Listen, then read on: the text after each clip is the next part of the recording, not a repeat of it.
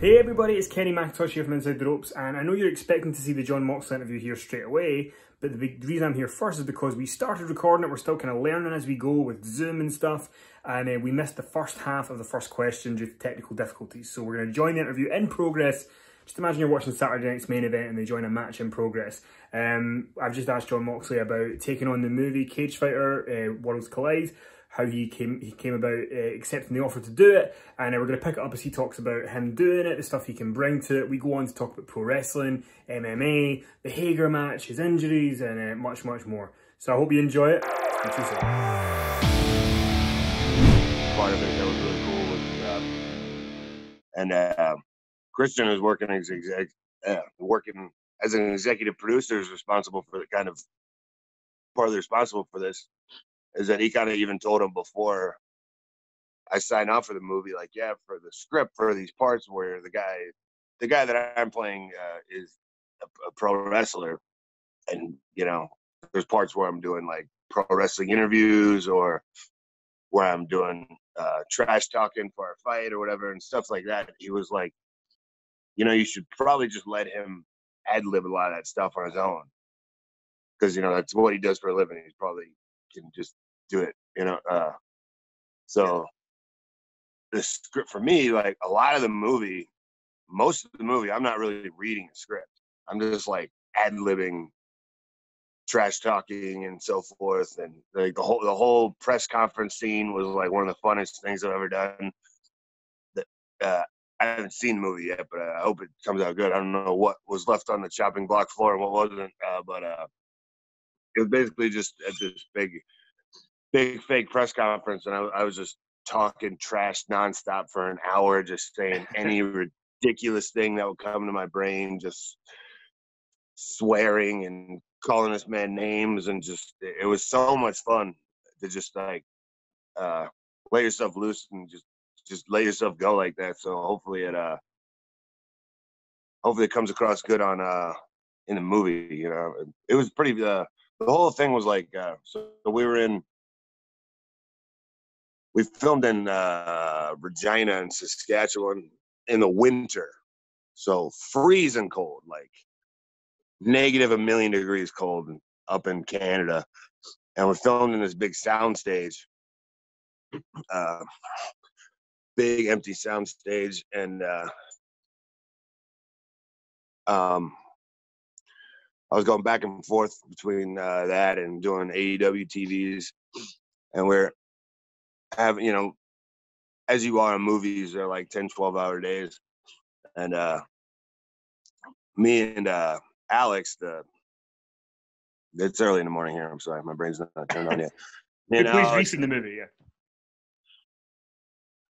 Who's my protagonist in the movie? He was originally the guy who was a coordinator for all the fights in the movies and helped put together a lot of the fights, and ended up stepping in the role of Reese. And so me and him were basically our own stunt guys. Like, we didn't have any stunt guys to do any the harder stuff, or there was no special effects or nothing like that. We basically did everything in the fight ourselves multiple times. Mm-hmm. So that was a very physical job, getting the whole all the fights filmed over however many days that was. And yeah, that was tough. Like, at first it's like, you're trying to stay warmed up and in between takes, because how movies are. It's not like wrestling where you just go out there and do it once. You do it once and then stop, and then we got to reset everything, and it might be 10 minutes, 20 minutes, 40 minutes before we do the next shot. And you're doing this physical stuff, you want to stay warmed up so you don't get hurt, and you keep your adrenaline going, and it's hard to stay up like that for these physical scenes for 12 hours, especially when it's freezing cold and your adrenaline is now dipped, and so it's like it was a big physical challenge for both of us.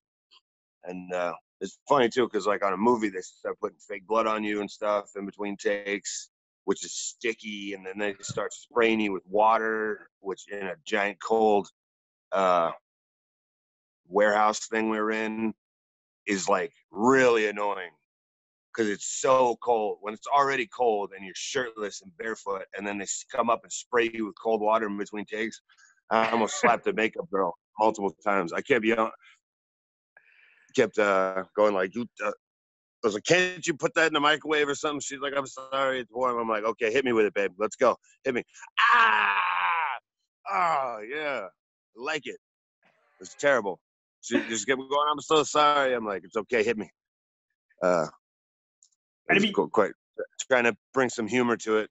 But, so you're sticky, cold, and covered in fake blood, so you're like a giant freezing cold Jolly Rancher for like 12 hours. That's the reality of making fight scenes like this. So I hope that it comes across really good, because we really put in a lot of effort to make these fights cool. And Alex actually, toward the end, before we even got to the finish of the finale of this thing, Alex tore his groin. And as I said, we didn't have any stunt guys or anything. I don't remember what it was on, but he tore his groin and couldn't walk. So the next day we had a bunch of stuff left to film, and he basically was on one leg. So we had to alter a lot of the action and so forth. And there was times I had to like pick him up and carry him literally, because we had to change it to where like, because he couldn't walk. Yeah. So we had to shoot things tighter and so forth.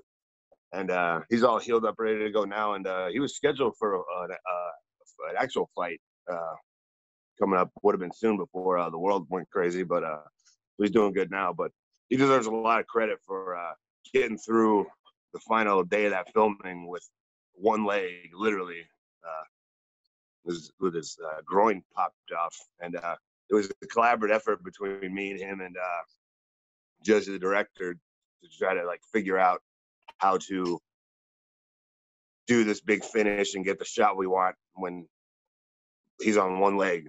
You know, we don't have any backups or stunt guys or special effects. We just got to figure out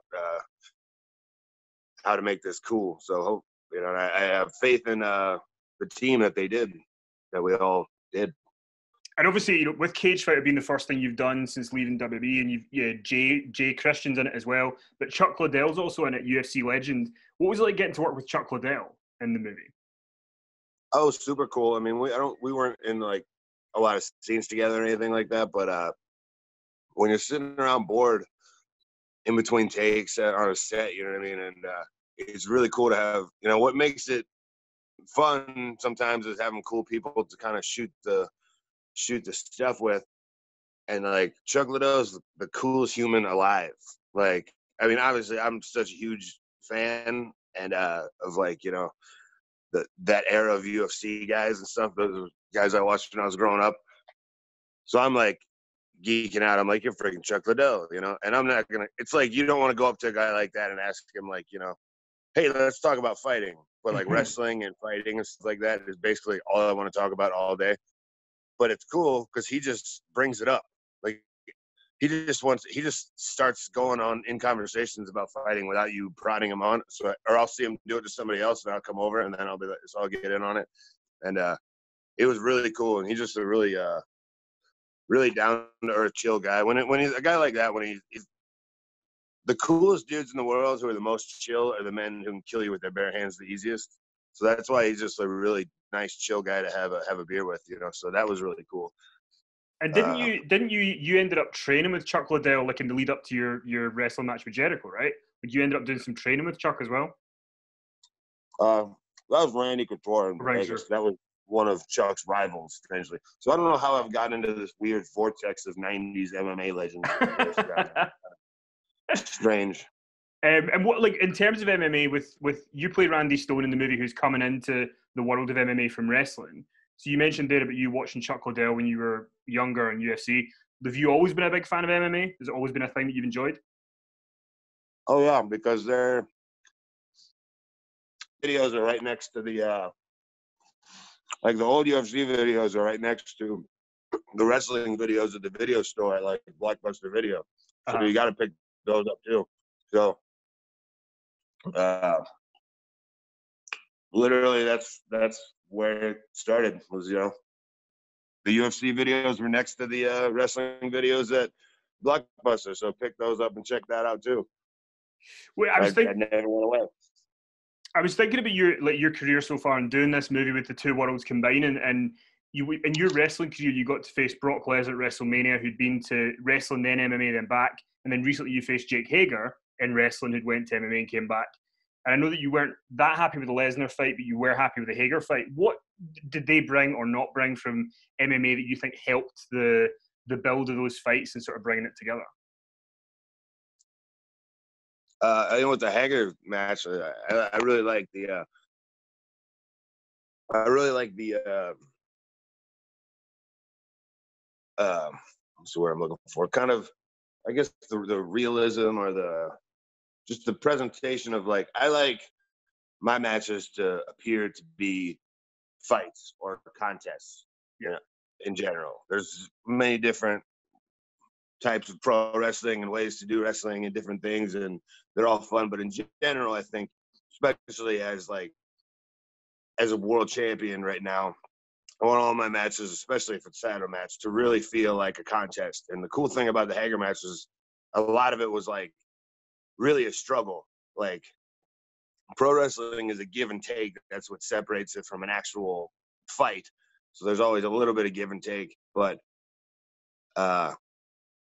just that it's hard to describe maybe to somebody who's never been in the ring before, been out on the mat or whatever, but like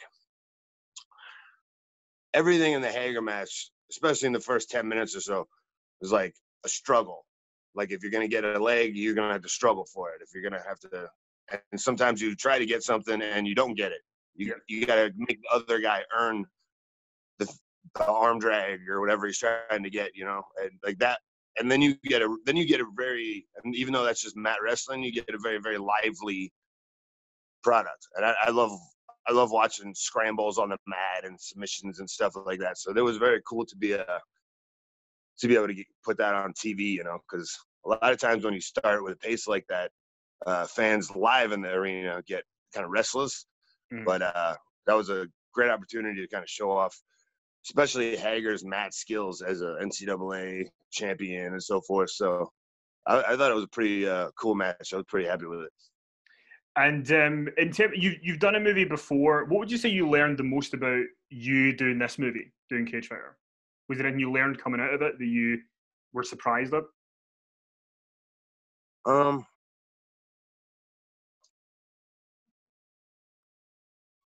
What did I learn?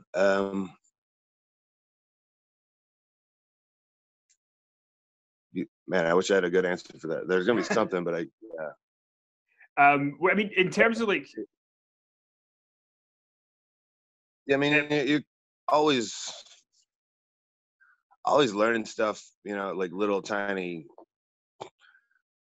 tricks and so forth. I don't have a good answer for that right off the bat. Sorry. Yeah, it's fine. One thing I was thinking was like, this did have time. The timing of this was a little weird because I ended up having to have surgery right around where I missed that AEW pay-per-view and a couple of matches. And that kind of screwed me up because I was like looking to be like in the best shape of my life for this movie because this guy's like a Clubber Lang type guy or whatever. So like this was before the G1 and all this last summer. So I was like, all right, that's the next thing I'm going to get in shape for. But I got like 9 months or 6 months or whatever to get in shape. I'm going to be huge. I'm going to be jacked to the gills. And I was in awesome shape. And then I had surgery. And then when you have surgery, you can't train and so forth. So you kind of like body goes to hell. And I wasn't quite as in good a shape for this as I would have hoped. And I thought I was going to have to pull out of it for a minute because I didn't know if when I was getting surgery and stuff, I didn't know what the recovery would be like. And, you know, it actually, I kind of barely made the window of where I can actually do this movie. And I got back to training as much as possible. So hopefully special effects and stuff can actually make me look decent because, you know, I wasn't in my peak shape, but, you know, oh well. Well, you'd mentioned in a lot of interviews last year, you mentioned about how you don't want to have a script anymore when you're doing wrestling. And I wondered about coming into Cagefighter. Alex, who plays Reese, when I spoke to him, he talked about, you know, you guys working on the fight scenes together. Was that fun to get involved in kind of putting those together and kind of having a say rather than just being handed something going, here is what you're doing verbatim? Oh, 100%. That's one of the funnest parts about movies is the fight choreography. I have the first movie I ever did. I found that was the funnest part. I almost was like, I'd rather be the stunt guy than the actor because the stunt guy gets to do all the cool stuff. And I was thinking back then, I was like, man, why aren't like more pro wrestlers? Because it came really easy to me. Like I was across from another actor, and it took him like all day to get the fight scene down, and we had a whole rehearsal day for this fight scene, and it was taking him forever to pick it up, and I got it in 30 seconds. Mhm. Duck the punch, hit him in the thing, throw him over the table, kick him in the balls. I got it.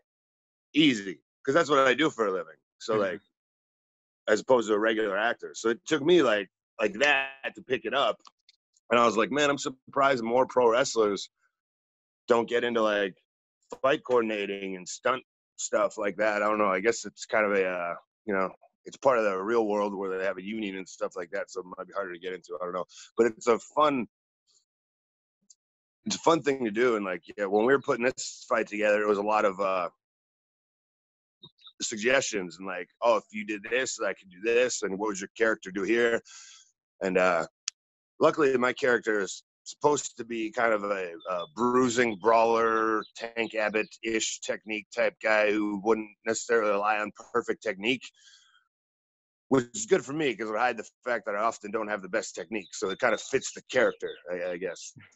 So that's pretty cool. And and just I learned that. There we go. Finally, I got to answer your question. I did learn some cool stuff, from Alex rolling around the mat and stuff, putting this together, just about just different little techniques and stuff to use in wrestling or striking and stuff like that. So it was you're always learning something. Yeah, it was really fun. I remember there was a few years ago, there was a comment that Jim Cornette had made about MMA, and he'd said that pro wrestling in the mid 2000s maybe didn't have that big fight feel anymore, and a lot of fans maybe went to UFC or MMA to find that. And now we're seeing a lot of crossover with people who are going to MMA for wrestling or the other way around. Do you think that's kind of part of why this movie's coming out at a good time? Because whether it's Ronda and Cain Velasquez going to wrestling or Hager coming back to wrestling, it's a good time to kind of explore the two worlds together. Yeah, I mean, it's definitely, a lot of it is the same. I remember Les Thatcher saying, he's talking to Terry Funk right when like kind of the MMA kind of explosion happened. And he's like, what does this remind you of, Les? And he says, this was our business. This is what we used to do, basically promote and sell conflict and fights. And somewhere along the line, wrestling got away from that, So there's definitely a place where it's basically the same thing. You're trying to sell tickets to an event to see two guys in the ring. So there's definitely a lot of crossover there, and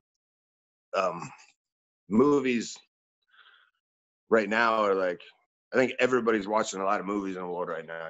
I'm watching a lot of 90s movies and weird stuff and going back to the classics, trying out new things, So I'm glad that this is coming out at a time when the world needs some entertainment, some new movies to come out, because you can't go to the movie theater right now. So it's cool that we're kind of like treating this like a live sporting event, because there is really no live sporting event that's going on right now. And they're treating this like a big movie premiere and so forth. So hopefully that leads to a lot of people checking it out on Fight TV when it comes out. So I'm pretty excited about it. I really hope people like it, because we put in a lot of good people, worked really hard on the movie, and it should be really fun. And I think the main thing of it is what the movie's really about is about overcoming challenges and adversity. And it's like the main hero of this movie, who Alex plays, basically is dealt the worst hand of his life.